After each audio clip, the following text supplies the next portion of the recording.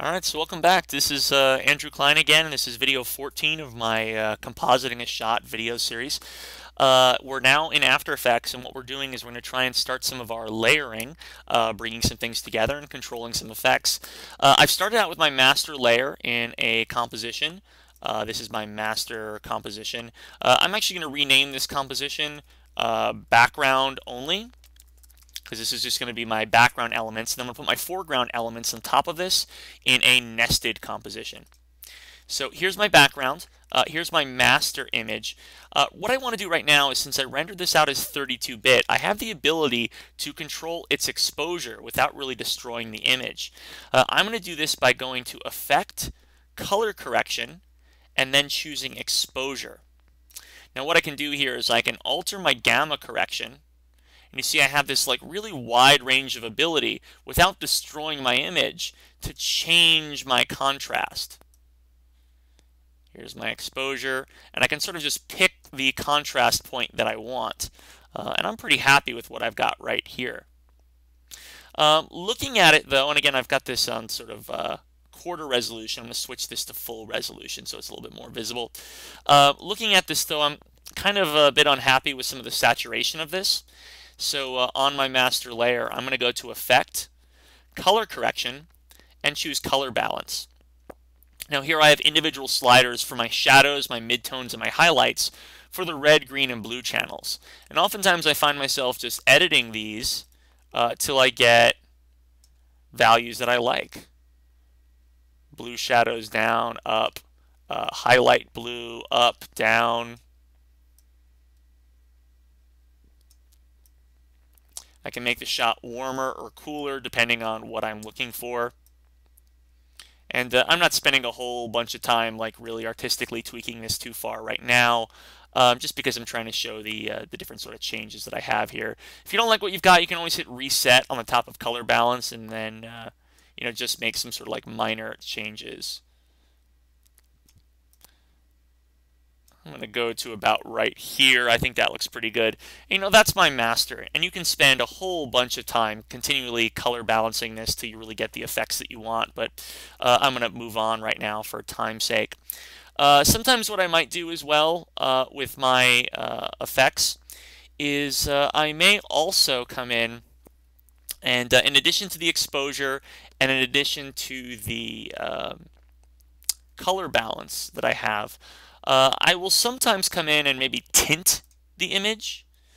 This can be used if you just want to do desaturating, but this can kind of control overall saturation of the image, and if you want to get a little bit of desaturation, I can do that here. I can also map whites to an alternate color. So for instance, with tint, I can map my whites to be like red, for instance, and that can be like a really intense toning of the image. Or I can map my whites to a blue and make my image less saturated. So this can be a really good way to just kind of control overall color tinting. I'm not necessarily going to use this here, so I'll delete off that layer effect. So here's my master layer. Let's start stacking some layers on top of this. I'm working with the background right now. Let's go ahead and throw on top my specular. So here's just my specular highlights. I put this layer down on top here, just my specular highlights. Since the back of my image is completely black, what I want to do is I want to add these highlights on top. The general rule of thumb is that if your image is mostly black, you set it as an additive blend mode, and if it's mostly white, you set it as a multiply blend mode. So with this specular image, I'm going to right-click in my composition, and I'm going to go to blend mode, and choose Add. Now you can see here if I turn this layer on and off, here's the addition of that extra little specularity. So here's it off, here it is on. It's very minimal.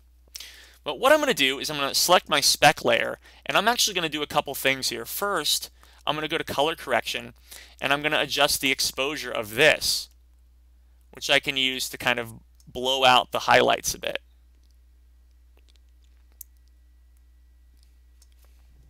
So now I've really like punched up those highlights.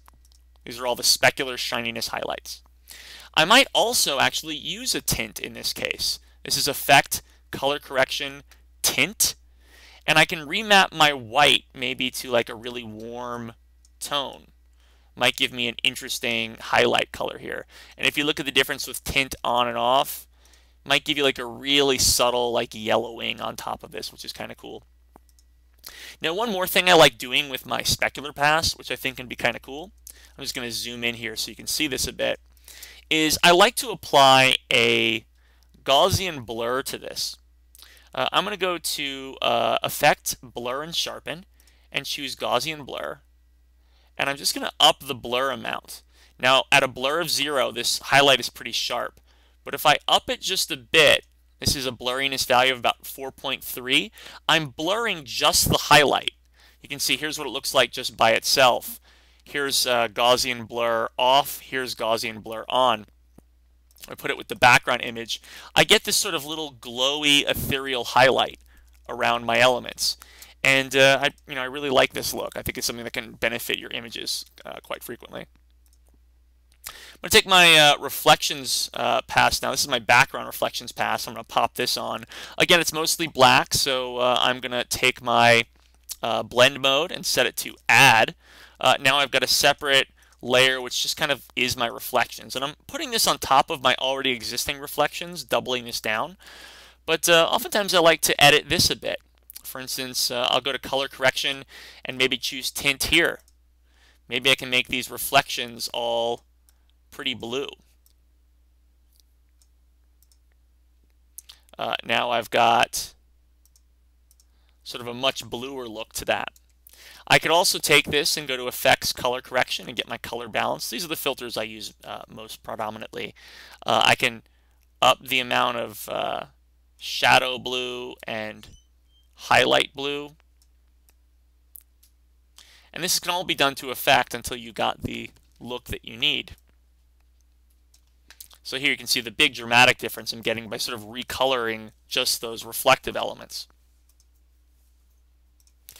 What else do we have? We have our indirect pass. This is mostly black. This is just the bounced illumination. What I'm going to do here is, again, I'm going to set this blend mode to add, which adds additional light to my shot. I also probably think that this is a bit too intense. So I'm going to open up the indirect by clicking on the little triangle in my layers. And then I'll open up the transform.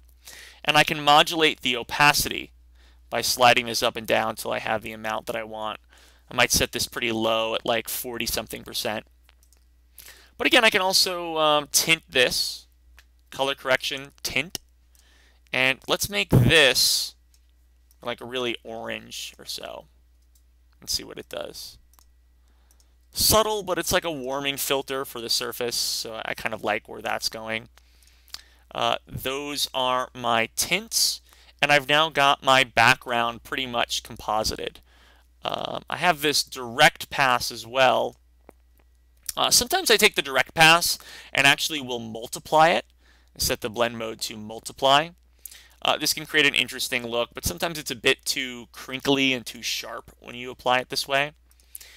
But if I do set the opacity pretty low on this, and then sometimes give this a little bit of Gaussian blur, you can get some pretty interesting effects by adding that direct illumination pass on. It could also be used as a mask for setting lights for your shots, depending on the way you intend it to work. Well, I've got this background only pass right now. I'm going to make a new composition. And you'll notice that if I select like my occlusion pass is 21 seconds and 21 frames long. So that's its time code base. I'm going to make a new composition by going to Composition, New Composition. I'm going to call this one Foreground. Since I have the background already existing, this is going to be my foreground. Here I've got the same 1920 by 1080, but I'm going to set the duration to be 21 seconds long with an addition of 21 frames at the end, so almost 22 frames long. And I'll say OK. Now I'm also going to take my background composition and make its composition settings pretty much the same length, 21, 21. And just make sure that all of my layers here are just extended out to match the full duration of that composition. Now in my new foreground composition, I can actually nest my previous background composition. By dragging my background only into my foreground, I've now got that kind of all merged down into one single layer, and I've got this background in place. Let's put my character on. So to do this, I'm going to take my foreground master and just drop it right on top. Now the character here has an alpha channel cutting it out, which is the reason why he sits in place pretty nicely. Now the color toning is off a bit, just because I haven't changed my color the same way I changed my master color. So why don't I select the same exposure and color balance filters that I used on my master layer back in the background only. I'll copy that, or edit copy. Go to my foreground, select my new foreground master for my character, and paste these changes in. And I can always change it a bit further one way or the other till I have it the way I like it. And I can edit like maybe his red element a bit more, maybe just get him a bit more closer by eye. But you know, that sort of integrates him a lot better into the composition than if I have these filters off. So I'm just making this match up. And you'll now notice that if I kind of like scrub through here, all of this is coming together. Well, he's currently not casting any shadows, so I've got my shadow cast layer. I'm going to drop that in. I'm going to put my shadows underneath my master. So he's got his cast shadow here, and you can see how that shadow is positioned underneath him. This is a mostly white image, so on that shadow layer, I'm going to right click, go to blending mode, and I am going to choose multiply. And you'll notice that now I've got my shadow being cast by the character. The shadow's a little too dark, so it's just like shadow within the shadow here. So I'm going to go to my foreground shadows opacity by opening up the layer, clicking on those little triangles, and I'm just going to tone the opacity down till it's a lot more subtle. Since he's pretty much in shadow the whole time, we only want a little bit of that effect. Also behind my character, I'm going to load in my reflections layer. If I hide my character, you can see this a bit better. Here's my reflections sort of adding on top there.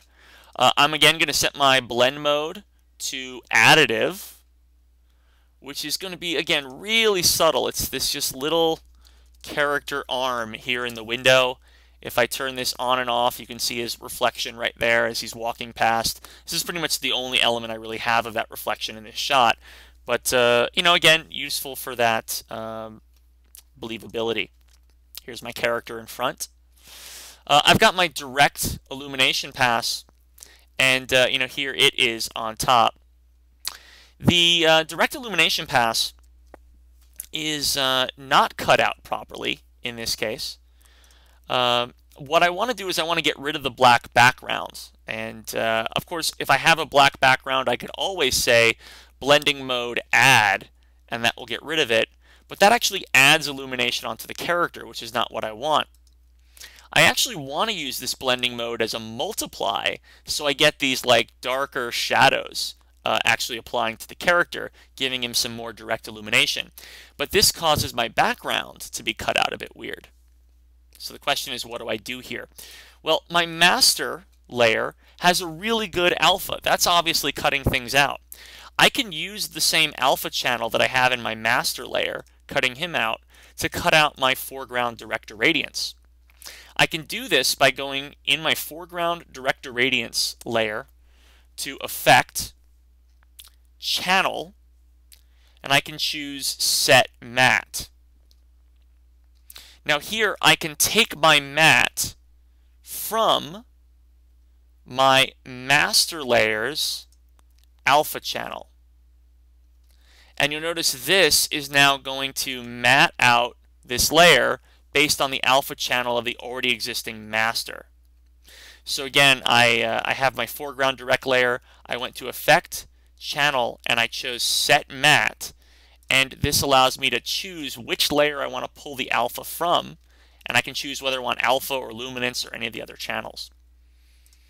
Now this direct effect is way too intense, so I'm going to dial it back off, the opacity, and just sort of like ease it on a little bit. I've got an opacity of only about 60% here, and that does pretty much what I need it to. Finally, the last layer that I've got to apply on is my occlusion layer, and I'm going to add that on top. This is a mostly white image, so I'm going to right-click, choose the blending mode, multiply, and you'll see I'll now have my deep shadows in the shot. Here's the with and without occlusion. Again, if your occlusion is a little bit too dark, you can always sort of edit it and change your opacity till you have it exactly the way that you want it. So, this has been a look at setting up some of these basic layers in After Effects here. What we're going to do in the next video is talk a little bit about using masks in our layers, and also we'll get into some color grading. So this has been video 14. Please stay tuned for the next video, video 15, on color grading and using masks.